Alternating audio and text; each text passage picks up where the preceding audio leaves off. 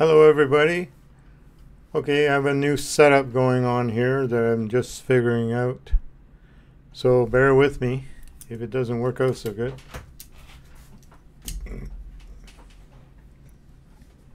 Alright, this video here is going to be about Daniel chapter 4.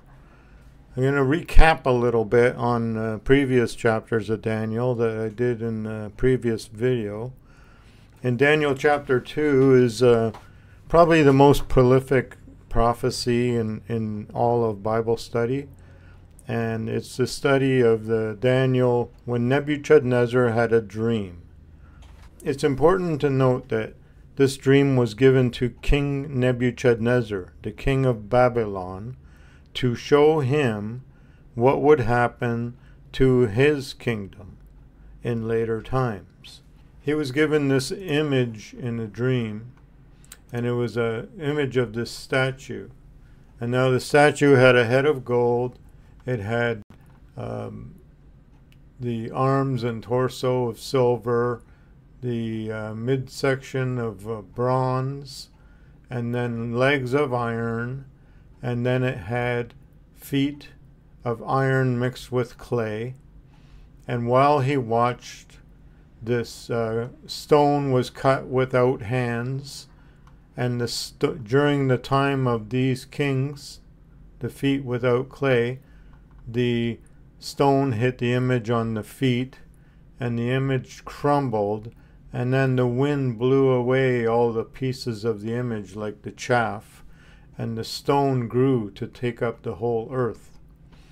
And the interpretation of the image was that Babylon is the head of gold. After them would come an inferior kingdom, which would be the Persian kingdom. And after them another kingdom, which would be the Hellenistic kingdom. And then after them would come a kingdom of iron, which I determined would be the Parthian kingdom. Because remember, this dream was given to the king of Babylon in Babylon. And Rome never took over Babylon, the city of Babylon. So, and then what happened with the Parthian kingdom, if you look at the history of the Parthian kingdom, it was divided and it was kind of broken up. The Parthians invaded from the north, and they were tribal people, and they took over and kicked out the Seleucid Empire kings, and that's the Greek kingdoms. And they were not as civilized or cultured as the Greeks were. So the people living in the cities of this kingdom, this empire, the Parthian Empire, they looked on their overlords as inferior conquerors.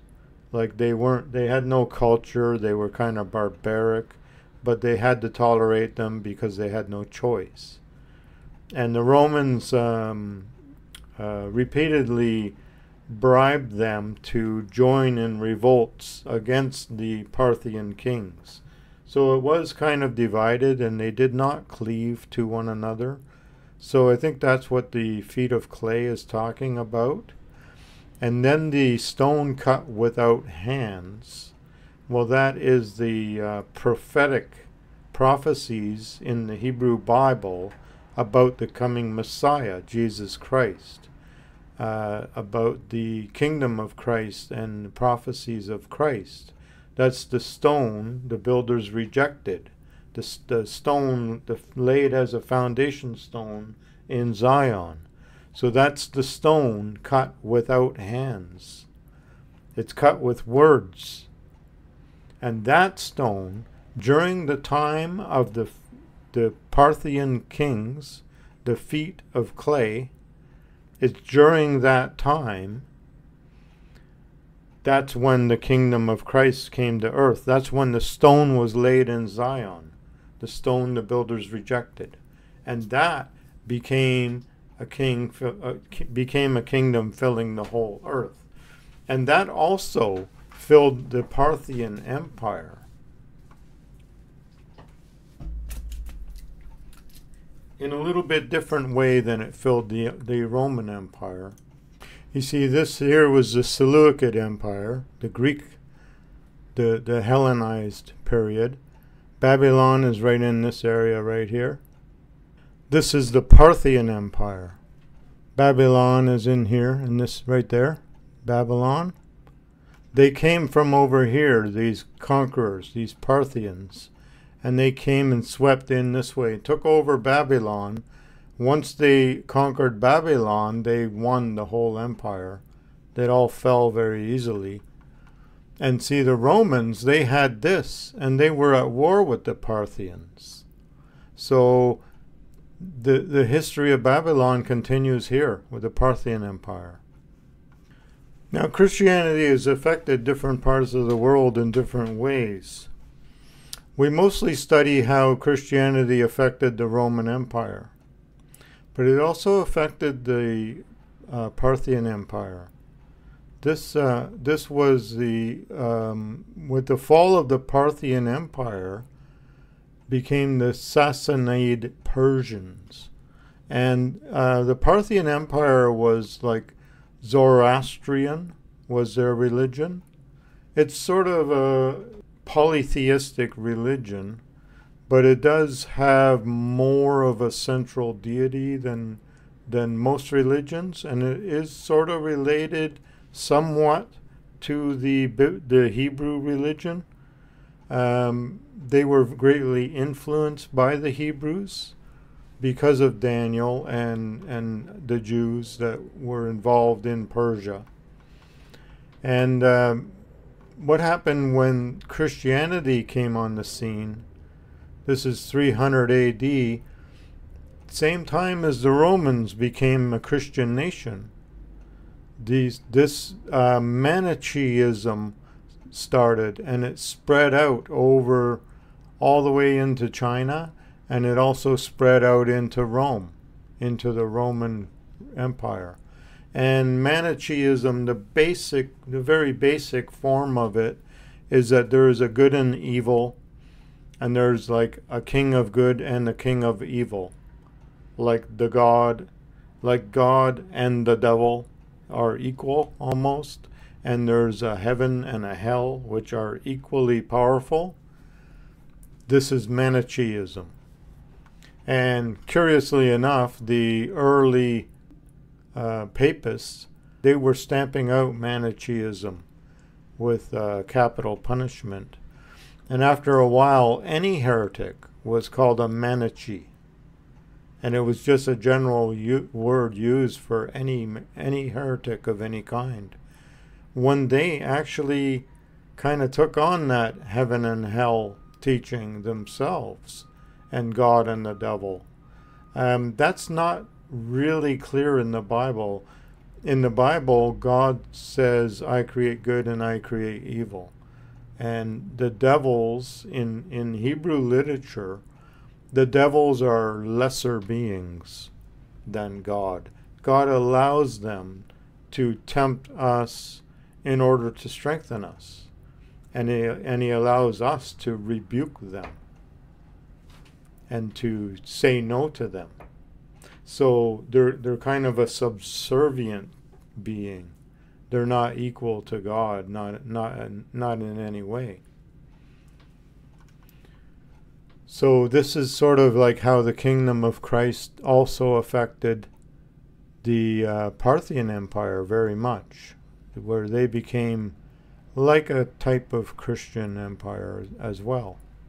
So before we go any further, don't forget to like, share, and subscribe to see more videos like this and help with the program. And thank you for watching. So now let's switch over to the Word of God. I quickly went over Daniel chapter 2.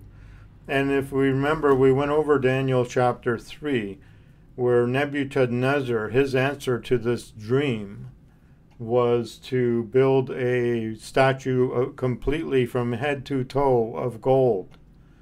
And I suppose his Chaldean advisors told him to do this, that if he did this, then his kingdom would have no end, and he would be the gold kingdom from head to foot. And if he got everybody to worship it, then that would somehow change prophecy or change God's plan. But as we found out in the end, after Shadrach, Meshach, and Abednego refused to worship the king's image, then and Nebuchadnezzar saw them in the fire and not get burnt.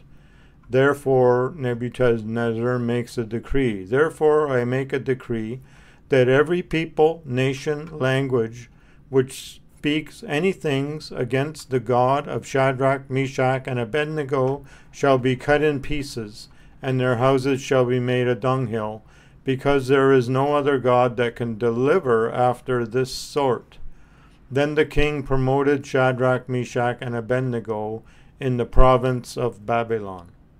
So, you see, the king learned a lesson here, but he didn't learn a lesson, because it started off with God giving Nebuchadnezzar the image of the statue showing the kingdoms that would come from his time onward. And that hasn't changed. But he hasn't learned that lesson. He feels like he still somehow, because he went through all this effort, that he made the prophecy change. And he didn't acknowledge anything about God being in charge of his kingdom. He just said anybody who insults the God of these three guys, let his house become a dunghill. So let's go on to chapter 4. This is the reason why this next dream happens, because Nebuchadnezzar hasn't learned the lesson yet. Okay, it starts off with him. This is Nebuchadnezzar writing. It starts off with him acknowledging God on his own. It says, Nebuchadnezzar the king, unto all the people, nations, languages that dwell in all the earth, peace be multiplied unto you. I thought it good to show the signs and wonders that the high God has wrought towards me. This is personal. How great are his signs, and how mighty are his wonders. His kingdom is an everlasting kingdom. The stone that hit the feet of the image, right? And his dominion is from generation to generation. Now he's going to tell the story of how he came to this conclusion. I, Nebuchadnezzar, was at rest in my house and flourishing in my palace. I saw a dream which made me afraid, and the thoughts upon my bed and the visions of my head troubled me. So now he has to call Daniel again. He has another dream, because he didn't learn from the first dream. Therefore I made a decree to bring all the wise men of Babylon before me, that they might make known to me the interpretation of the dream. Then came in the magicians, the astrologers, the Chaldeans, and the soothsayers, and I told the dream before them, but they did not make known to me the interpretation of it. But at the last Daniel came in before me, whose name was Belteshazzar, according to the name of my God, and in whom is the spirit of the holy gods. And before him I told the dream. See, so he's still sort of not really completely on board with the God of Daniel. Because he's saying Daniel's name was Belteshazzar, according to the name of my God. So somehow he's still attributing it to his God, in whom, Daniel, is the spirit of the holy gods, not just one God. Now Daniel would disagree with that. And before him I told the dream, saying, O Belteshazzar, master of the magicians, because I know that the spirit of the holy gods is in thee, no secret troubles thee. Tell me the visions of my dream that I have seen, and the interpretation thereof. Thus were the visions of my head. In my bed I saw, and behold, a tree in the middle of the earth, and in the height was great. The tree grew and was strong, and the height of it reached to heaven, and the sight to the end of all the earth. So he's become as great as God. The leaves were fair and the fruit much, and in it was meat for all. He was feeding all of the earth. The beasts of the field had shadow under it. The fowls of heaven dwelt in the boughs of it, and all flesh was fed of it. I saw in the visions of my head upon my bed, and behold, a watcher and a holy one came down from heaven. He cried aloud and said this, Hew down the tree and cut off its branches, shake off its leaves, and scatter his fruit, and let the beasts get away from under it, and the fowls from its branches. Nevertheless, leave the stump of its roots in the earth, even with a band of iron and brass, in the tender grass of the field, and let it be wet with the dew of heaven, and let his portion be with the beasts in the grass of the earth. Now this is important to understand, this vision. Nebuchadnezzar, in chapter 2, he was the head of gold. He had a chance to be the head of gold, and the image of a man standing on the earth is the image of the empires of mankind, down to the end of the kingdom of Christ coming to earth. But he screwed it up with building his golden image for everybody to worship. So this brings in a new dynamic. Now God has to answer to this new thing that he did. So now he is a tree, and he's going to be cut off, right? And let his portion be with the beasts in the grass of the earth. So we'll see in Daniel's next vision, the kingdoms are likened to beasts. So if Babylon didn't do that golden image, he would not have been included with these beasts. But he is now going to be a beast, and the kingdoms of the earth are now, in prophecy from now on, are going to be likened to beasts. So this actually did change prophecy, but it didn't change it in the way that Nebuchadnezzar was aiming for. Let his heart be changed from a man, and let his beast's heart be given to him. So that's like it was the golden head of the man, now he's going to be a beast. You see? And let 7 times pass over him. Now what are 7 times? We'll look at that in a minute. This matter is by the decree of the watchers, and by the demand, by the word of the holy ones, to the intent that the living may know that the Most High rules in kingdoms of men, and gives it to whoever he will, and sets up over it the basest of men. So this is the intent, this is the lesson that Nebuchadnezzar and all mankind needs to learn, that the Most High God, the God of the Hebrew Bible, he rules in the kingdom of men, and he gives it to whoever he wants. It's not about anything else. It's about what God sets up. Even today. This dream I, King Nebuchadnezzar, have seen. Now though, O Belteshazzar, Daniel, declare the interpretation thereof, forasmuch as all the wise men of my kingdom are not able to make known to me the interpretation, but you are able. Remember in the last time, Daniel said, I'm not able. I asked God, and God told me. Now he's saying to Daniel, you are able. He still doesn't get it. Okay? For the spirit of the holy gods is in you.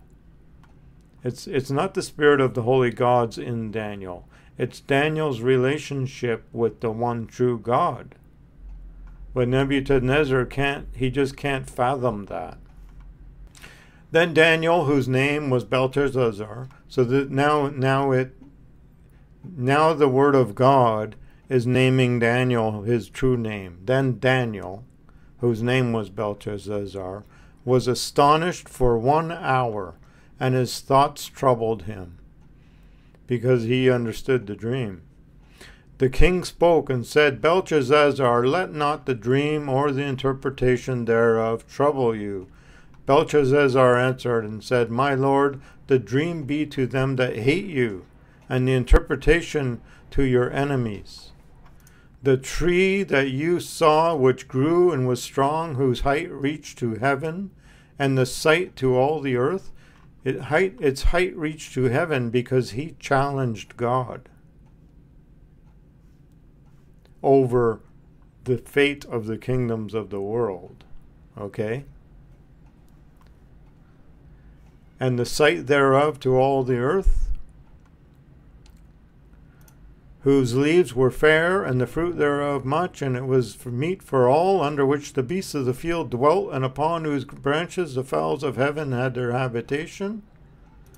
It is you, O king, who are grown and become strong, for your greatness is grown and reached to heaven, and your dominion to the end of the earth.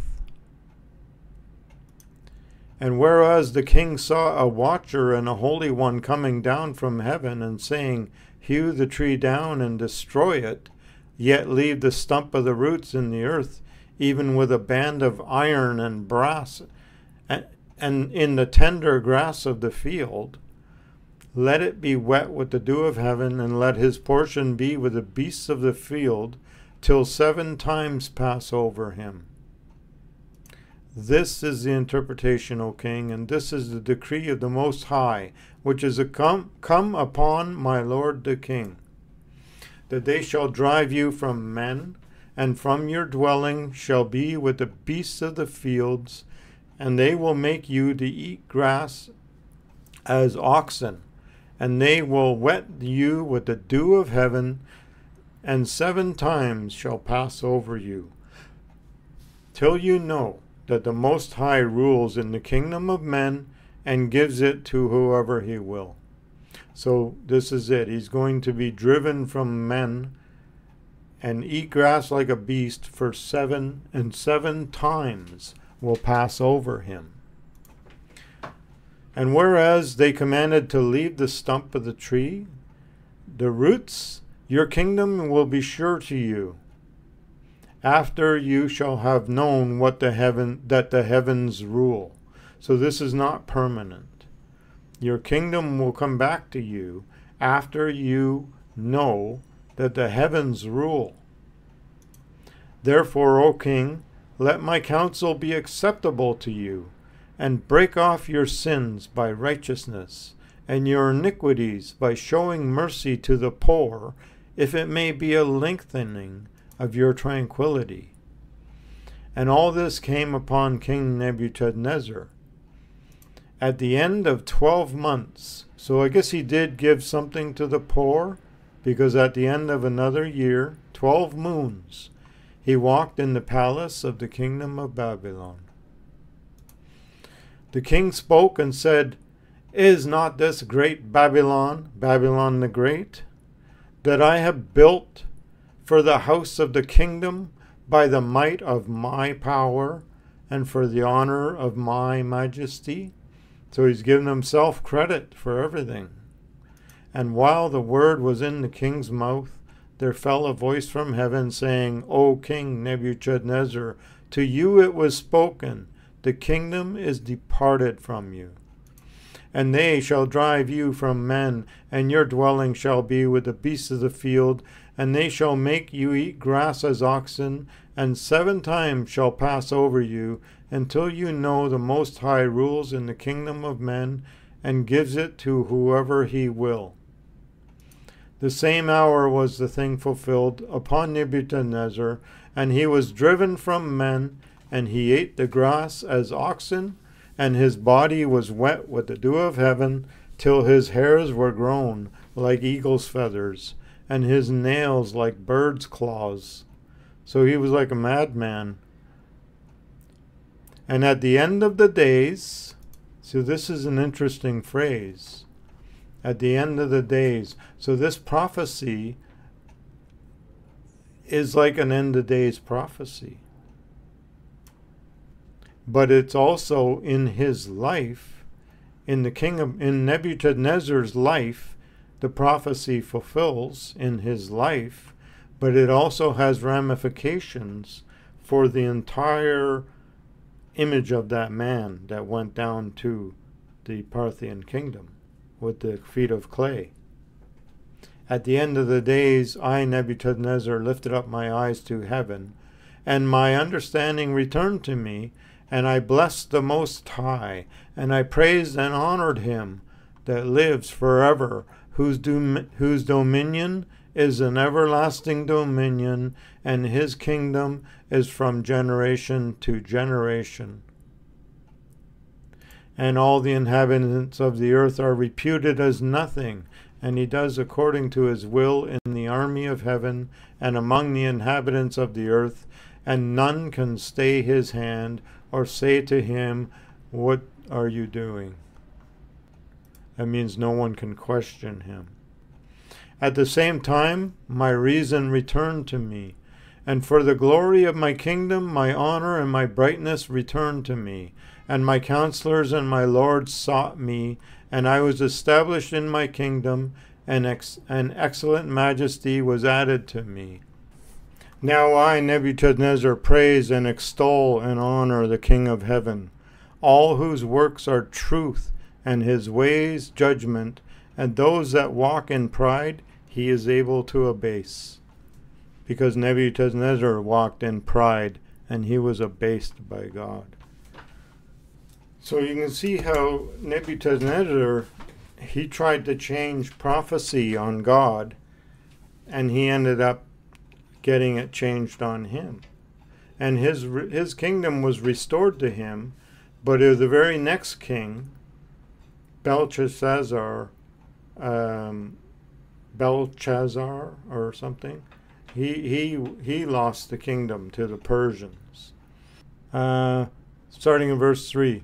He carried me away in the spirit into the wilderness, and I saw a woman sit upon a scarlet-colored beast.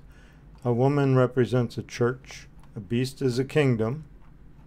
Full of names of blasphemy, having 7 heads and 10 horns. And the woman was arrayed in purple and scarlet, and decked with gold and precious stones and pearls. This is a church, wearing purple, scarlet, gold, stones, pearls, golden cup in her hand, full of abominations, and the filthiness of her fornication.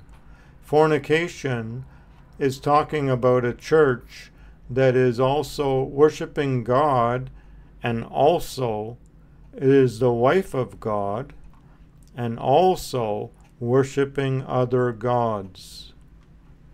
And upon her forehead was a name written, Mystery, Babylon the Great, the mother of the harlots and abominations of the earth. And she was drunken with the blood of the saints and the blood of the martyrs of Jesus. And when I saw her, I wondered with great admiration. And the angel said, Why did you marvel? I will tell you the mystery of the woman and of the beast that carries her, which has the 7 heads and 10 horns. And then it gets even more complicated.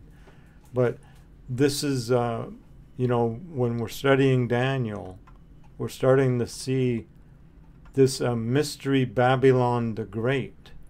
So there's the first time in Daniel chapter 4 when Nebuchadnezzar, praising himself for what he had built, says, Isn't this the great Babylon?